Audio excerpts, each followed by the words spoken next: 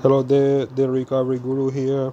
Sharing this quick video regarding this Promise Pegasus R6 NAS box with a RAID5 configuration of 6 drives.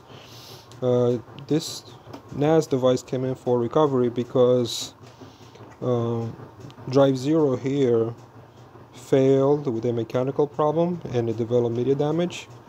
And then the RAID5 eventually went down because drive 2 here started developing bad sectors.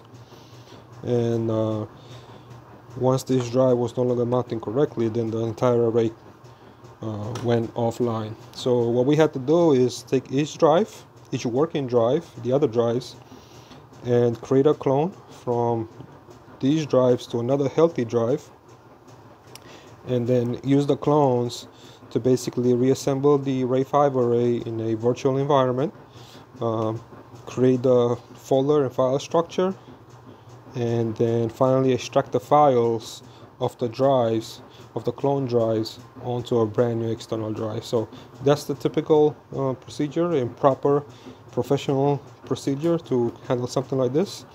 If you have a device that is this brand, this NAS device, Promise Pegasus, you can reach out for help at www.datarecoveryguru.com, and you can start making arrangements for a free diagnosis by clicking on any one of the buttons there on the home page, and we'll be in touch with you shortly after to see how we can best assist you. Thank you. All the best.